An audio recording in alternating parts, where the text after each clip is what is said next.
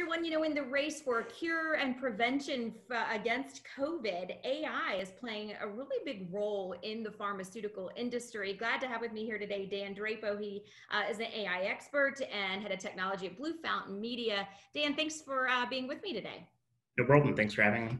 Absolutely. Let's start with just AI in general in the pharmaceutical industry. May surprise some people. Of course, the applications for AI are all over the board, right? We're hearing about it making such an impact in so many different industries, but it might surprise some that it's really entrenched now in pharmaceuticals. Talk about that. Yeah, well, there's been kind of a growing need for it. Really over the past few years, I'd say AI became a little bit more prominent in the pharma space, probably around 2015, 2016, when precision medicine became a little bit more popular. So that's more around coming up with individualized treatment for patients rather than, typically what the industry was doing, which is producing big blockbuster type drugs. So it's kind of increased in popularity, but now there's more of a true need for it. Right now with clinical trials, and it's certainly true with COVID-19 as well, probably 1 in 10 or so actually make it all the way through the clinical trials process, and it costs about a minimum probably of $2 billion to go through that process. So it's a very expensive procedure. Drug discovery takes a long time.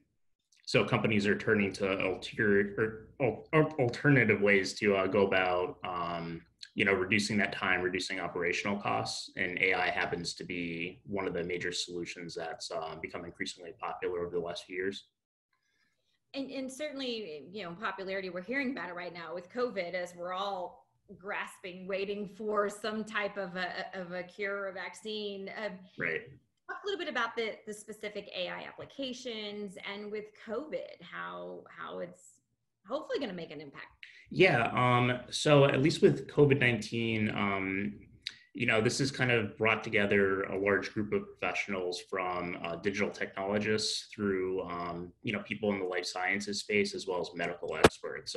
Everyone's kind of aligned at trying to find a vaccine for this. And AI has definitely played a role. There's a large number of companies that are getting closer. I think Moderna is probably the one company that's closest right now with a drug being in clinical stage 3.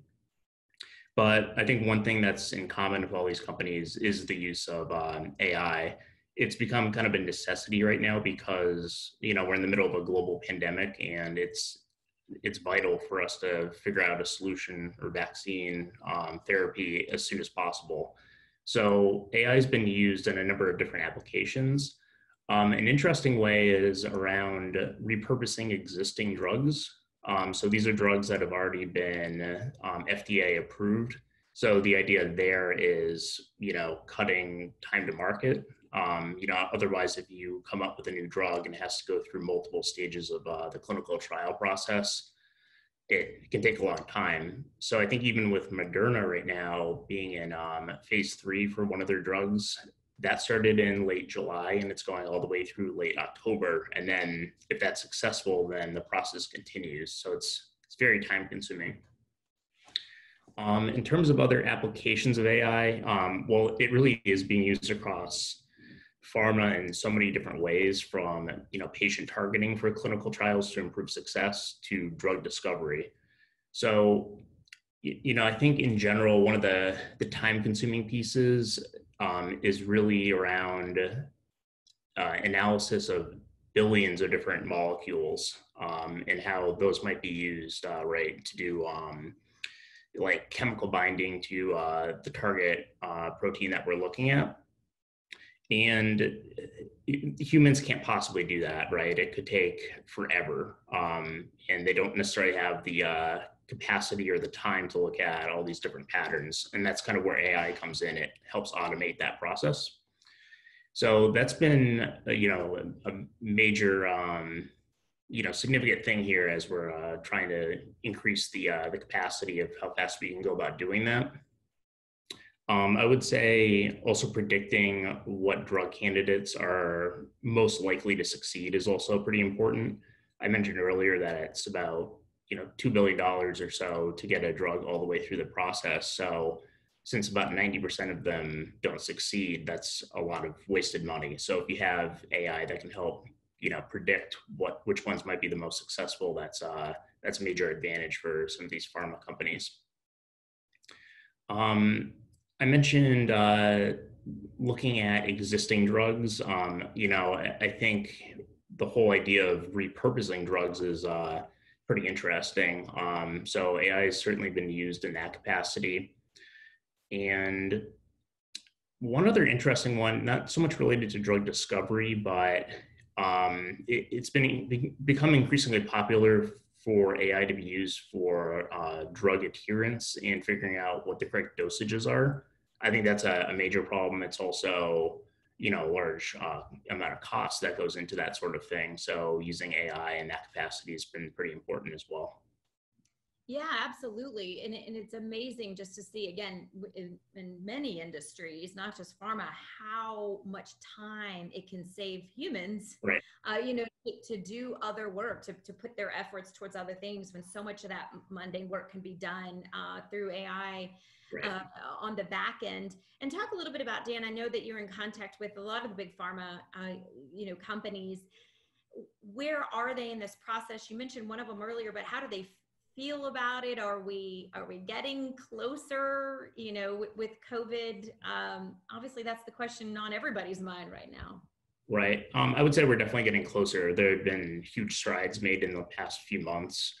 Specifically as it relates to AI, only about 250 companies, surprisingly, are using AI. I think there's going to be a major shift after the pandemic is done, with companies really realizing that they have to use it moving forward to be successful.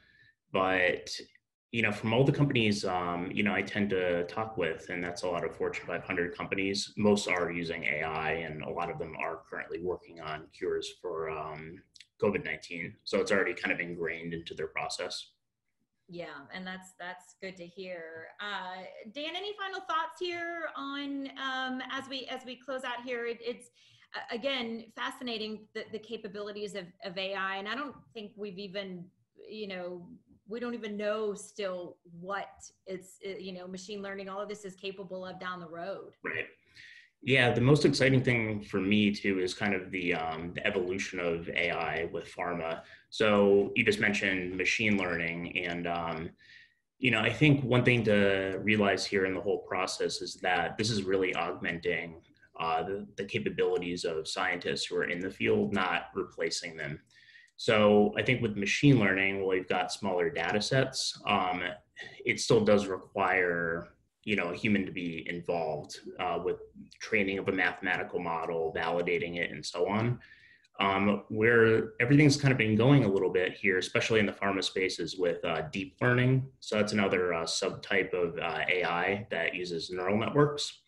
So it's been increasingly important, and the benefits there is that it looks at mass amounts of unstructured data. So that could be cell images, it could be scientific literature, and that actually doesn't necessarily require scientists or other experts to be involved. It allows basically with enough data, it can actually figure out what the most important features are itself by effectively self-learning.